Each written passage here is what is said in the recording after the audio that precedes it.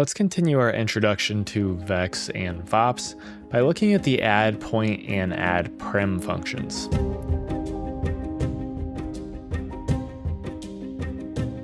So as always, this project file will be available on Patreon, but let's go ahead and drop down an attribute wrangle.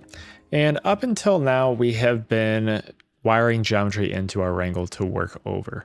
But we can actually create geometry just using this wrangle. So let's go ahead and take a look at that. So we're going to run over a detail so it runs only once. And then the first thing that we're going to take a look at is the Addpoint function.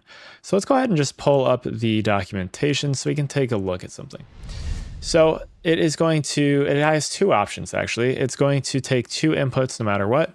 The first being the geo handle, which is normal. And then the second one is either going to be a point number or a position. And they work a little bit differently, so we're going to cover them both. And they're kind of interesting. So the one thing we do need to know is that it says right here, a handle to the geometry to write to is what it's referring to for geo handle. Currently, the only valid value is 0 or geo self, which means the current geometry of a node. So we haven't talked about this yet, but the first input is we've usually put a 0 for that. That just refers to 0 or the geo self with a lot of these functions. So you can type in geo self if you'd like, or you can just put 0. It just makes it easier to put 0, just a little bit less typing. Let's go ahead and type out this add point. So again, we need two inputs, the first being our geo self, so 0. And then we need a vector as the second input. So let's look at that. Let's just create a quick vector just at the origin here. And we can press Control and Enter. And you see that we have one point that's created right there at the origin. Let's go ahead and look at the second way that you can add a point, which is basically just like cloning a point from another geometry. I haven't ever really used it. I didn't even really know it existed until now, but if you want to, this is a good way of cloning a point, I suppose. So let's just drop down an add node and we can add a point here and we can drag this kind of up wherever we want. This also clones the attributes. So let's drop a group down just to show that. We'll set this to point and we'll set this to a star. And you can see that we have this point in this group. And we can wire this into our first input here. And by doing that, we can set this to 0 now because this group is going to create one point here that's point 0. And if we look back at our wrangle, you can see that we have created a second point. And this point is basically just cloning it. As I said, you can see that we have that second point in this group and it's also in the same position as well. So that's one way that you can basically duplicate points. Well, let's go ahead and take this the first wrangle that we looked at, and let's create a second point here. So let's move this up. And now we have 2 points. To look at the second function, which is the Addprim function, let's go ahead and look at that in the documentation. And this is kind of a lot. There's a lot going on here in the documentation. So we're going to need at least 2 inputs for this. And depending on what you're doing, you may use a bunch more. So for the first input, we need our geo handle, so 0 again, and then we need a type for the second input. And this type can be a lot of different things. If we scroll down, we have a poly, which is going to create a polygon, a polyline, which is going to create a line, a tet, which is a tetrahedron, a hex or a hexahedron primitive, so that requires 8 points. The tet requires 4 points, and basically is going to create like a primitive, or a pyramid, I mean. And then you can also create primitives. So you can create a sphere primitive, a circle, tube, metaball, or a meta quad. And then you can also use these last 2 functions, but we're not going to take a look at these because I've never really used them and I don't think they're probably all that useful. I could be wrong, but I've never really used them. So I'm not going to mess with those, but we'll look at the other ones. So let's go ahead and create a line out of these points. So we'll use the Addprim. And as I said, we need to specify our 0 or our geo self, and then we need to specify the type. So we'll do polyline. And then we also need to give it our points here. So 2 points are 0 and 1. So we'll put in those 2 points. And now we have a line connecting the two. Now we can also make a copy of this and add a third point here. Let's set this to just be over there. And we can specify that third point. And then we can also change this to a poly. And now we have a polygon.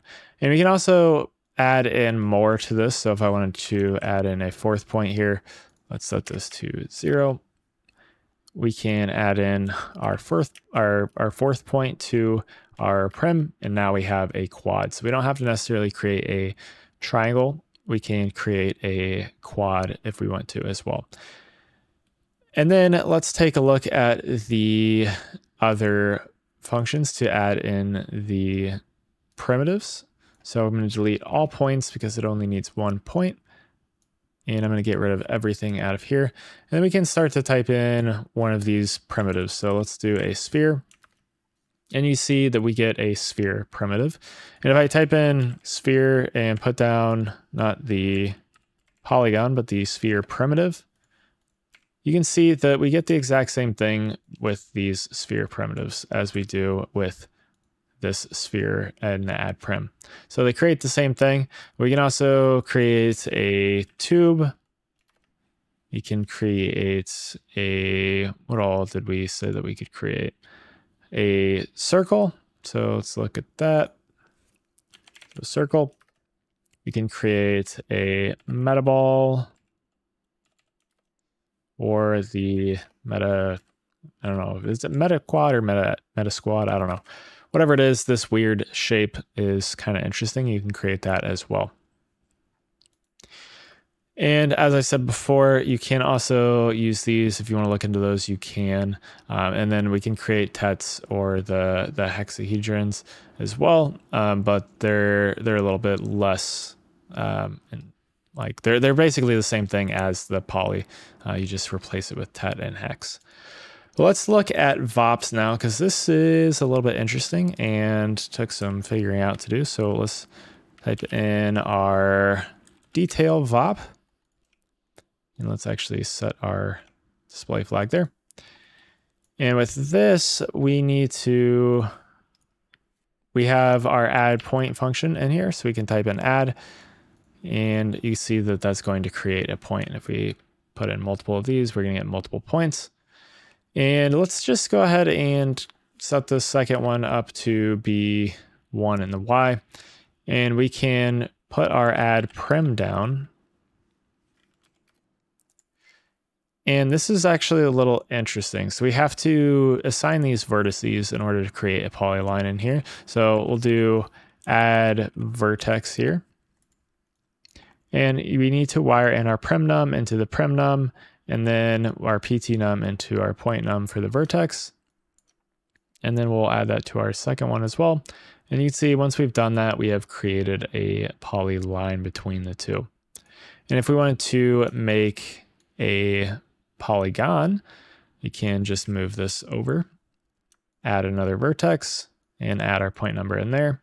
And you can see that we get a, well, this is actually a primitive, but we're getting an open primitive. So we have one primitive here. If we come back up to this add prim, if we set that to a closed polygon, we now get a triangle for that is closed. So a little bit interesting with this, the point VOP or the VOP attribute VOP. It looks a little bit different and kind of weird, I guess.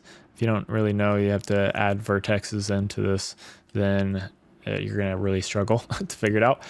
But that is how we can go about creating geometry using our attribute VOP as well as our wrangles. So you don't actually have to wire geometry into them. You can create it on their own. And we're going to look more into this. This is going to be important to know because you can do a lot of really interesting things with this.